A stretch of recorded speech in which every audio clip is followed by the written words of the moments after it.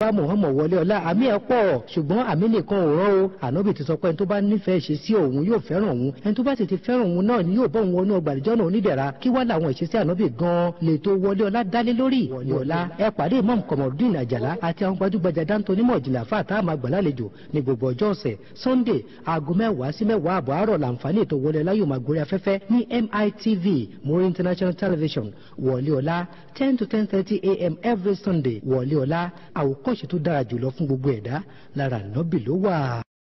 wa ma arsalnaka illa rahmatan lil alamin. ìkẹ́ni a ní kí ànábì wa Muhammad jẹ́ fáráyé kó tó dé àwọn èèyàn wọn kì í fún obìnrin lógún nílẹ̀ Rome bí ẹ̀ bá fẹ́ lọ sógun gbogbo tó ní á fún àwọn èèyàn tí ò bá kú sógun tó bá dé àdàláìní kò sófin báwo la ṣe fẹ́ pín ogún dènídèní nílẹ̀ Ìgbò náà tó bá gbàgbọ́ ní custom àwọn Ìgbò bàbá rí bàbá kan tó bí ọmọbìnrin 6 ó wá bí ọkùnrin kan tó ń jẹ́ Chinedu àbó ń jẹ́ Chukwuma ńgbà tọmọ náà bá dàgbà ó ní ó pín ogún fáwọn àbúrò rẹ̀ ọlọ́ba ní kò rí bẹ́ẹ̀ àtọkùnrin àtobìnrin ni wọ́n lẹ́tọ̀ọ́ láti pín ogún Al-Qur'ani orí 4 ẹsẹ̀ 7 ọlọ́ba ló ṣe bẹ́ẹ̀ fún ànábì wa Muhammad. lirrijali nasibun mimma tarakal walidani. ọlọ́ba ní ọkùnrin ní ẹ̀tọ́ láti pín ogún àwọn òbí rẹ̀ méjèèjì. wal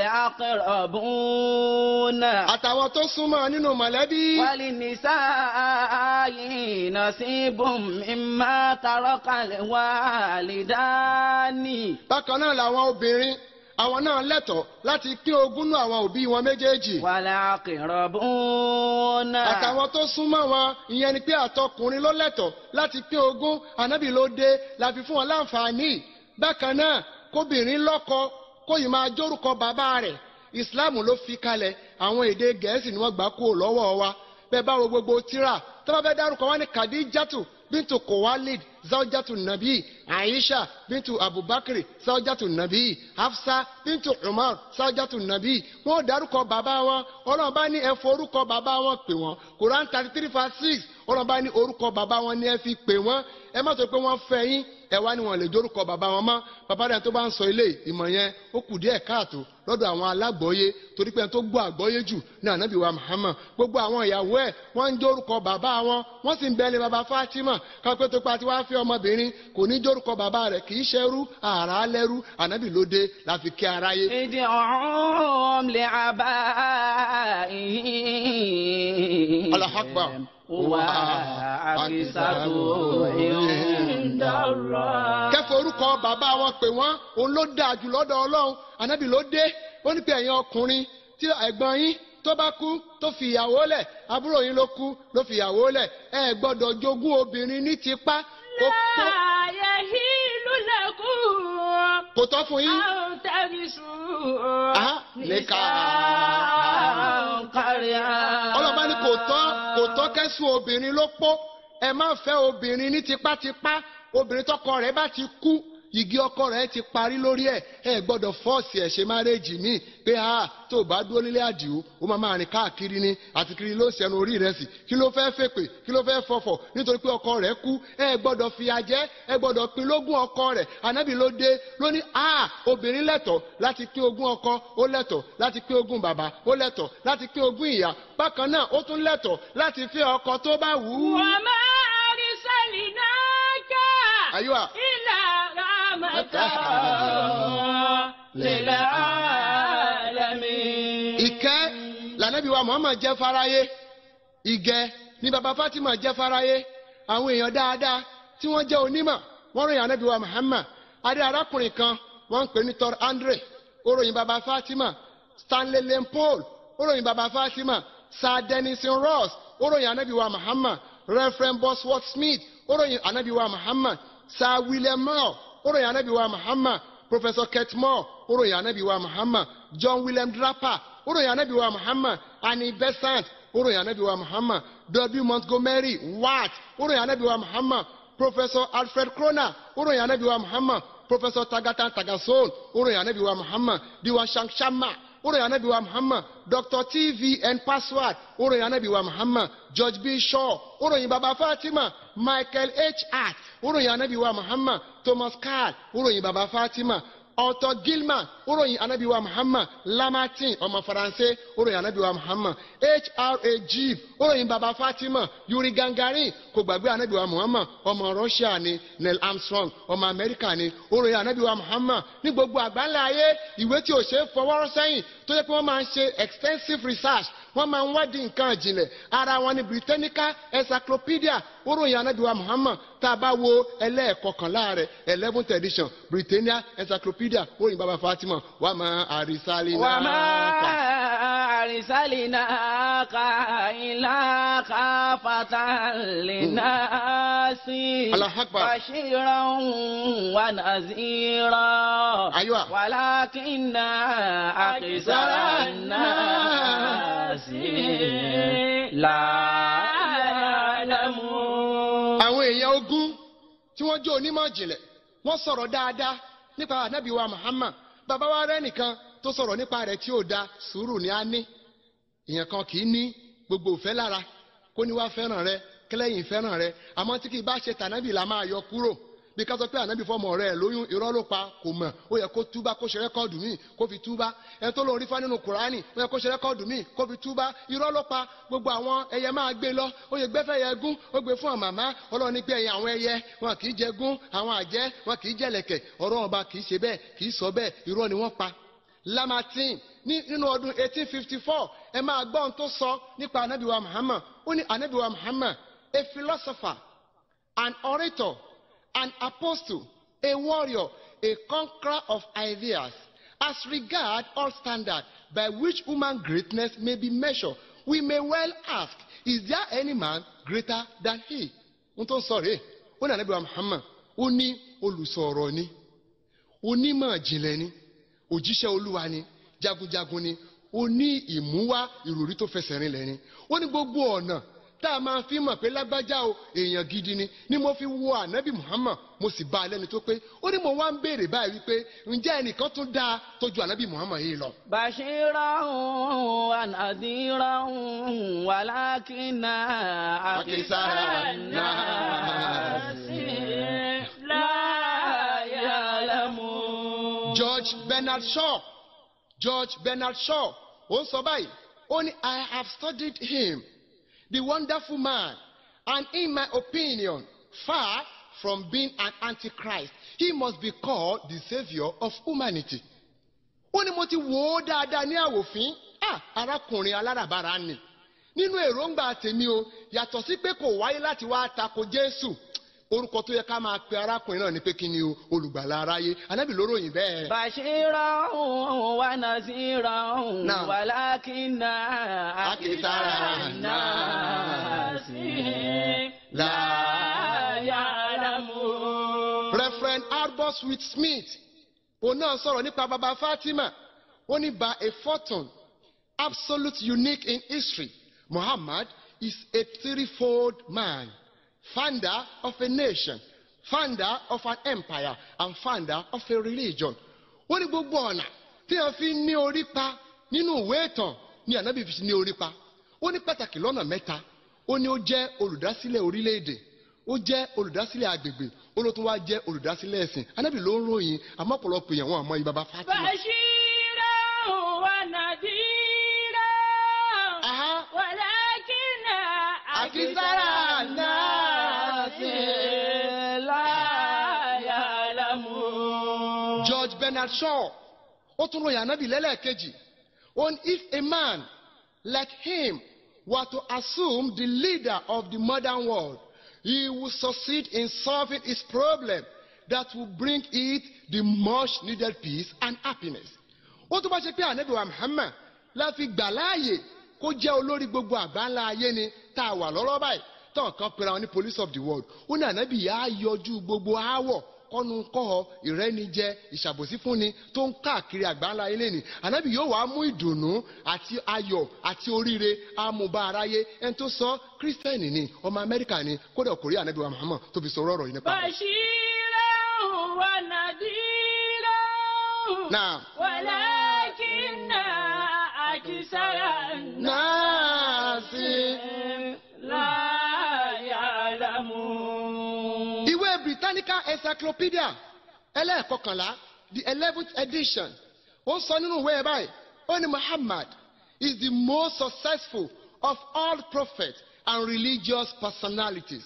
ẹ̀rí ó ní ànábì wa Muhammad òun ló pegedé jù nínú gbogbo àwọn òjíṣẹ́ ó ní gbogbo tó tún wá jẹ́ ẹlẹ́sìn o ó ní kò sẹ́ńtà lè fi wé bàbá Fatima ẹ wo bọ́ ṣe ń ròyìn ànábì wa Muhammad. Bashiran wa naziran walakinna akthara nasi la ya'lamun. la ya'lamun. ètò wa fi ṣe adé orí ìròyìn ànábì ó ní arákùnrin kan tá a mọ̀ sí Michael H. Hart.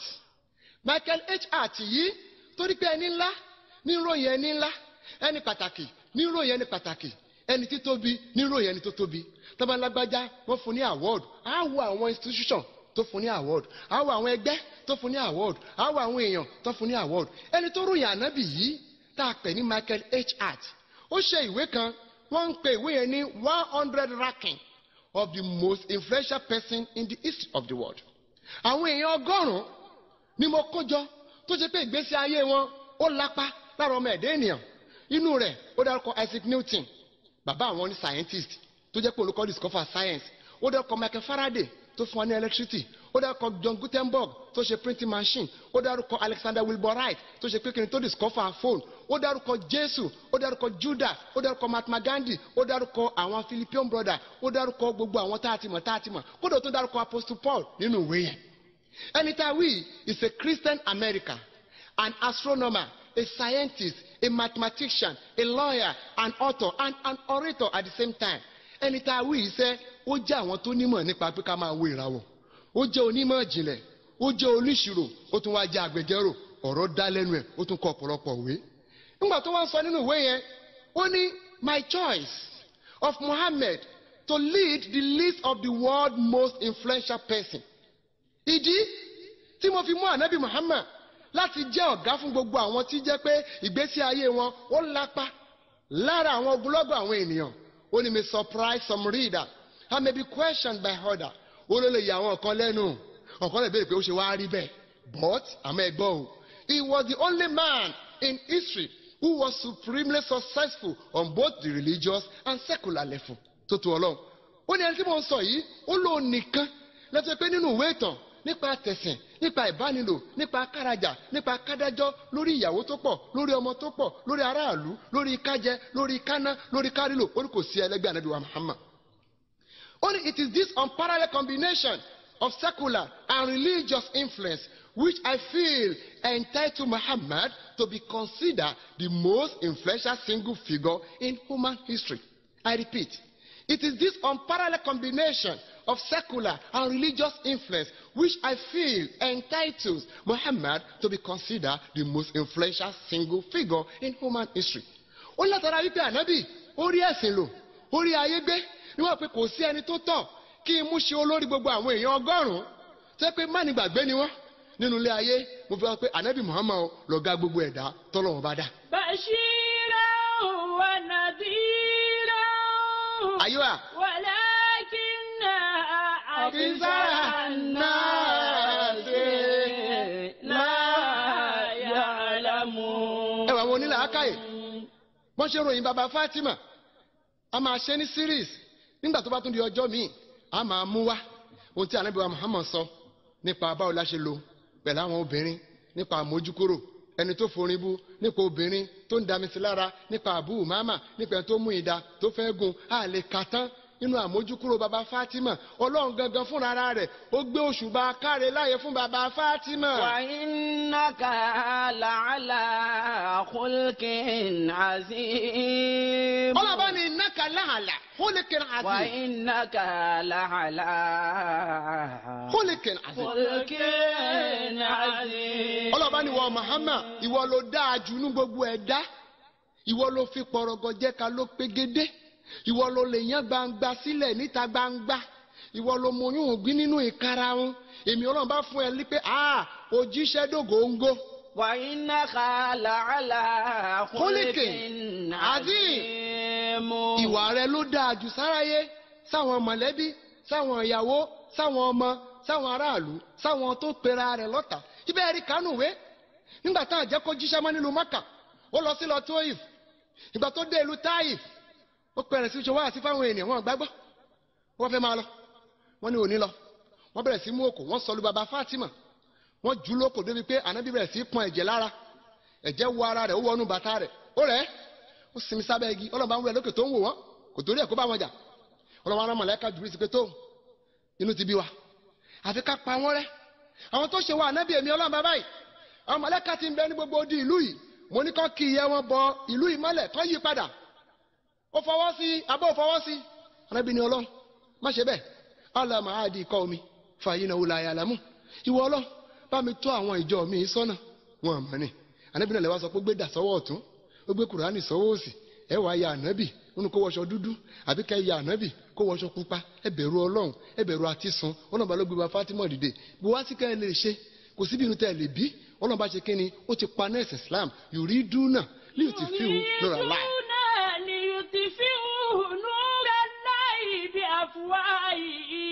agbára mídíà communication ó ń bẹ lọ́wọ́ yín ẹ ń lo print media against wa ẹ ń lo mass media gbogbo ẹ̀ lẹ́ ń lò both print and electronic media ẹ ń lò against wa torí pé ẹ láǹfààní láti kọ́kọ́ kàwé síwájú wa ẹ bẹ̀rẹ̀ nípa Ànábì Muhammad.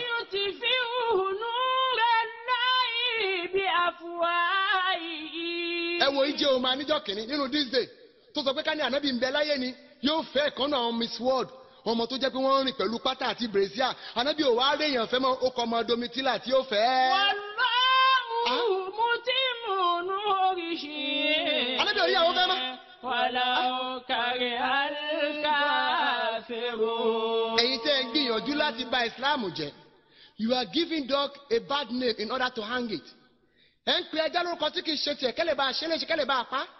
irọ́ ó dàbí ọmọ tá a mọ́ alátoko ni tani kó lọ paná globe àbí náà fluorescent tó wá bọ́bẹ̀ tó wá ń fẹ́ látẹ́gùn àfi kó lọ sí di switch control ọlọ́ba ni switch control Islam kẹ́gbìyànjú ẹ̀ lè panẹ́. Wallahu mutimmu nurihi. ayúwà. Walau karihal kafirun. ìmọ̀ràn wa sẹ́yìn mùsùlùmí ọlọ́run rán yín kẹ́ lọ bá kírísítẹ́nì jà kò rán yín kẹ́ lọ bá Júù jà tí wọ́n bá yín jà ẹ má bá wọn jà kò rújú nu Kùránì tá bá gbéjà kò yín ẹ̀yin náà dìfẹ́ǹdì ara yín ẹ má káwọ́rọ̀ Islam ò gbà pa kò ní kó káwọ́rọ̀ kan máa fẹ́ létí kò ní ọlọ́run ọba dá kọ́lọ́run tó dá ìwọ náà dá àmọ́ kó wá jẹ́ pé ká máa sọ̀rọ̀ ká máa wá para wa ká máa wá súnlé lórí ọ̀rọ̀ tí ò tó bẹ́ẹ̀ ẹjọ́ ẹ̀yin àfáà bàbá wa ni. Laqad kana lakum fi rasulillahi. ọlọ́ba ní ó ń bẹ lára ànábì Muhammad. Uswatun hasanatun. àwòkọ́ṣe tó dáa ara Muhammad ló ń bẹ. Liman kana yarjullaha wal yawmil akhirah wa dhakara Allaha kaseera. Ọlọ́run ní àwòkọ́ṣe dáadáa ara ànábì Muhammad ló wà.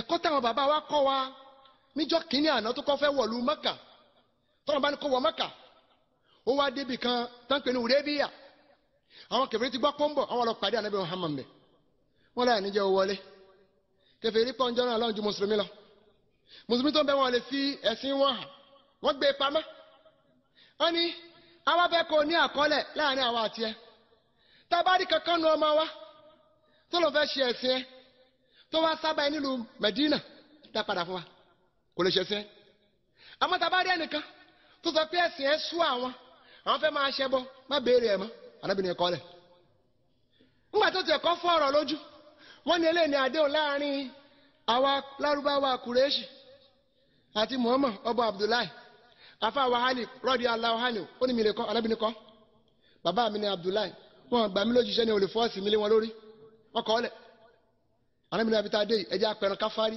ká padà wọn sábẹ́ òfẹ́ fárí màmá wa Umu Salama ó ti bọ́ lọ́ba ló rán iṣẹ́ lọ fárí tiẹ̀ lẹ́sẹ̀kẹsẹ̀ àwọn sábẹ́ náà fárí kò sí sábẹ́ kan tó gbọ́ ànábì Muhammad lẹ́nu rí torí pé ànábì ṣe kí ni ó da ọlọ́ba ní ànábì láàrán orin tá a bá lẹ́nu bàbá náà ni pé Muhammadu lẹ́ni tó Ọlọ́run rán láàánú sí gbogbo àgbáyé gbogbo ìgbà tójú máa bá ti máa a ó máa yìn ọ́ ní Muhammad. kò síbi tá a kì í yin ànábì wa Muhammad a ṣe ń dájọ́ mọ́lúdì nàbí bí ìgbà tá a fi ń wá àgbéga tá a fi wọ́ sápò ara wa ni bá ń pèrún nígbà 5 lójúmọ́ àrántí ànábì Muhammad ọlọ́run gan ni ká máa rántí ẹ̀ ó sọ kalẹ̀ ní Qur'an ká sọ fáwọn tí òyìnbó àfa ṣe tu àwọn afọ́ lágbọ́yé pé inna Allah wa malaikata yusalluna ala nabi ya ayyuhal ladhina amanu sallu alayhi wa sallim taslima. èmi ọlọ́run àtàwọn màláíkà mi à ń ṣe ìkẹ́ àti ìgẹ̀ ni kì í ṣe pé à ń tọrọ ìkẹ́ àti ìgẹ̀ ọlọ́run bá kọjá ẹni tí ó tọrọ nǹkan ọ̀dọ̀ ẹ̀ ló wà ó ń ṣèkẹ́ àti ìgẹ̀ fún baba Fatima ni ó wá lẹ́yìn onígbàgbọ́ òdodo sallu alayhi wa sallimu taslima. àwọn abẹ́rẹ́ lọ́wọ́ anábì Muhammad pé a ti máa ń ṣe àsálátù fún ẹ tá a bá ń ka àtáhíyátù bẹ́ẹ̀ asàlámù alayka ayyuhan nabiyyu wa rahmatullah. èyí tó lọ bá ní ká máa ṣe fún ẹ báwo ni ká ṣe ṣe ó ní mi gbàgbé bàbá mi bàbá dáadáa ni Ibrahima ẹ bá fẹ́ yìn mí Muhammad ẹ máa sọ pé Allahumma salli ala Muhammadi wa ala ali Muhammadi kama sallaita ala Ibrahim wa ala ali Ibrahim fil alamina innaka hamidum majid. Allahumma bariki ala Muhammadi wa ala ali Muhammadi kama barakta ala Ibrahim wa ala ali Ibrahim fil alamina innaka hamidum majid. Rashma Global Services pẹ̀lú ìfọwọ́sowọ́pọ̀ Airtel Nigeria Limited wọ́n tún gbé tuntun dé ra èyíkéyìí fóònù alárànbarà lọ́dọ̀ wa àwọn fóònù tó lálòpẹ́ yàtọ̀ sí fóònù tó máa gbóná tí wọ́n ṣẹ̀ṣẹ̀ máa gbé sínú deep freezer kórí ẹ̀ tó wálé ra àwọn fóònù alárànbarà pẹ̀lú owó tí ò gani lára san owó fóònù ẹlẹ́sẹ̀kẹsẹ̀ tàbí kó san díẹ̀díẹ̀ fóṣù 6 gbáko bákan náà la ṣe sim registration upgrading of sim swap wá ra dẹ́tà olówó pọ́ọ́kú wifi router NIN registration tí kì í lani lóògùn Rashma Global Services Airtel Nigeria Limited kalẹ̀ sí 22 Tapa Street by Freeman Street, Lagos Island, ìpínlẹ̀ Èkó àti 2 Oníkẹ́pọ̀ Street by Ali Street, Ìtafájí Market, Lagos Island. Láti ra fóònù tí sim registration, sim swap àbí upgrading of sim, data lọ́pọ̀ pọ̀yọ̀kú, MiFi àti router ẹ pè 08023836829 tàbí 07034726301 láìgbàgbé 08023328385. Rashma Global Services Airtel Nigeria Limited ìgbádùn díjítà tí kì í lani lóògùn ilé. A'udhu billahi minash shaitani rajim bismillahir rahmanir rahim alhamdulillahi rabbil wọlé ọlá lẹ́tọ̀ ètò ní wọlé ọlá wáàsí tí ẹ wò tán yẹn ní nǹkan bí ọdún 15 láti ṣe sẹ́yìn tá a sọ nípa Ànábì wa Muhammad aláàánú fún gbogbo àgbáńlá ayé ó tá à ń sọ nìyẹn àní ká má ròyìn ànábì púpọ̀ tá a dárúkọ yẹn púpọ̀ náà kì í ṣe mùsùlùmí àmọ́ ká wá dá ọjọ́ lẹ̀ ká máa ṣayẹyẹ àti pé kò sí lára ẹ̀sìn ìdíje kò sínú Quran kò sínú ahadisi kankan àwọn sàbí tó bá ànábì láyé wọn ò rí máàmù mẹ́rẹ̀ẹ̀rin wọn ò ṣe é wọn tó bá dẹ̀ ń jẹ́ ẹ̀sìn Ọlọ́run á sọ ń pẹ̀ ànábì á sọ ń pẹ̀ wọn sàbí á sọ ń pẹ̀ ọlọ́ba ní mọ́fàlá tó náà fi kìtàbí mi ṣe yìí kò sí nǹkan kan tá a gbàgbé tá a dárúkọ Alhaji Aliu Adéwọlé tó ní olùgbọ̀wọ́ ètò ìtọ́jọ́ tìní ní ìrántí màmá wọn Alhaja Mariam Fúnkẹ́ Adéwọlé alámọ̀ ìfìláhà wàlẹ́hàmà. What we are trying to say is anything that has to do with religious obligation must have reference in the Quran and in the Hadith and the sayings or the view of the past pious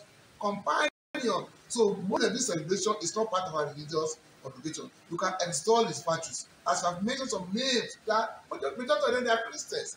But they extol the character and the virtues of Holy Prophet Mustafa Muhammad. So celebrating his birthday is not part of religious obligation. Tàbádẹ́ sọ̀rọ̀ nípa ẹ̀sìn kì í ṣe èébú.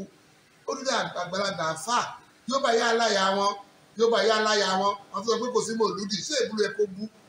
Ẹ̀rí rèé o, that is it, you don't need to cause or abuse anybody because religion is not property of any state, nation or villages. It belongs to Almighty Allah. It was sent through Holy Prophet Mustafa Muhammad. That's our message. Ẹ̀yin bàbá wa, ẹ̀yin màmá wa, iṣẹ́ ìsìn pọ̀ ńlẹ̀ kọjá ìmáa ṣe ayẹyẹ ọjọ́ bíi Ànábì wa Muhammad. So àwa náà nífẹ̀ẹ́ wọ́n béèrè lọ́wọ́ ìbáṣọ́nù wájà pé báwo ni ká ṣe máa ṣe àsàlátù fún ẹ. Ó dẹ̀ kọ́ ní sọ̀látù Ibrahimiyya. So òun náà dẹ̀ máa ń kà tẹ́ bá kírun sókun lára tẹ́ bá ka sọ̀látù Fati sọ̀látù Tùjínà tẹ́ àti kàmọ́lẹ́ ẹ̀ kírun sókun lára ẹ̀ṣẹ̀ sọ́sáṣẹ̀ fìtìrì torí pé Ànábì òjì kìíní kò mọ sọ̀látù Fati kò mọ sọ̀látù Kamila kò mọ jálàtù Kamali kò mọ rárá. So what is religion is referred from the Quran, from the Hadith, and from the pious predecessor. So àdìgbẹ́ lọ lọ́jọ́ tèmi Wọlé Ọlá lẹ́tọ̀ ètò ní Wọlé Ọlá ọlọ́kọ̀ bá kẹ́ Ànábì wa Muhammad kó bá kẹ́ àwọn aráàlú Ànábì wa Muhammad ẹ̀rí adúpẹ́ fọlọ́ba ìkànnà àfáàlẹ́ Yorùbá ó náà ti padà wá rí pé ọmọ ànábì òkú ní ọjọ́ ọdún ó tà ń sọ nìyẹn àwọn bàbá wa náà ka tírà àmọ́pọ̀ náà wọn tírà yìí Ísírẹ́líyà ni ànábì Dáúdà ó gba ìyàwó ọmọlẹ́yìn rẹ̀ ànábì Sùlàímánà ó wọlé padà fóòṣà gbogbo ilé ìtàn àwọn Ísírẹ́lì ni sọtẹ́ bá ka tírà tó lálàáfíà ẹni pé kò sí ń bẹ̀ ọmọ ànábì kan kò kú ní ọjọ́ ọdún àwọn alùsùnà wal jàmáà àwọn ni wọ́n fa àǹfààní sílẹ̀ láti wá ìwádìí nípa àwọn kankan tó ti lọ kó tó pé wọ́n bí àwa.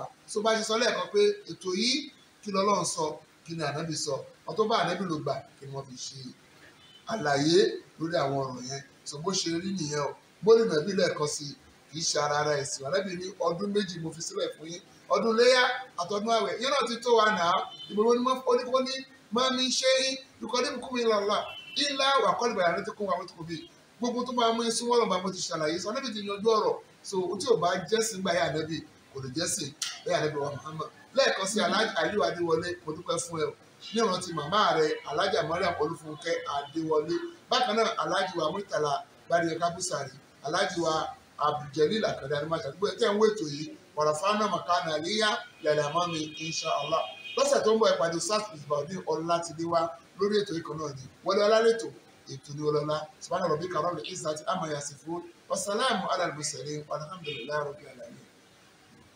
Wọlé Ọlá àwa yóò bá Muhammad wọlé ọlá. Ọlọ́run á jẹ́ ká bá Muhammad wọlé ọlá àmì ẹ̀ pọ̀ ṣùgbọ́n àmì nìkan ò rán o ànábì ti sọ pé ẹni tó bá nífẹ̀ẹ́ ṣe sí òun yóò fẹ́ràn òun ẹni tó bá sì ti fẹ́ràn òun náà ni yóò bọ́ òun wọnú ọgbà àdìjọ́ náà onídẹ̀ra kí wá làwọn ìṣesí ànábì gan-an lè tó wọlé ọlá dálé lórí wọlé ọlá ẹ pàdé Imam Komorudeen Àjàlá àti àwọn gbajúgbajà dáńtó onímọ̀ ìjìnlẹ̀ àfáà tá a máa gbà lálejò ní gbogbo ọjọ́ ọ̀sẹ̀ Sunday aago 10 sí 10 àbọ̀ àárọ̀ làǹfààní ètò wọlé ọlá yóò máa gorí afẹ́fẹ́ ní MITV More International Television Wọlé Ọlá 10 to 10:30 a.m. every Sunday Wọlé Ọlá àwòkọ́ṣe tó dára jùlọ fún gbogbo ẹ̀dá lára ànábì ló wà.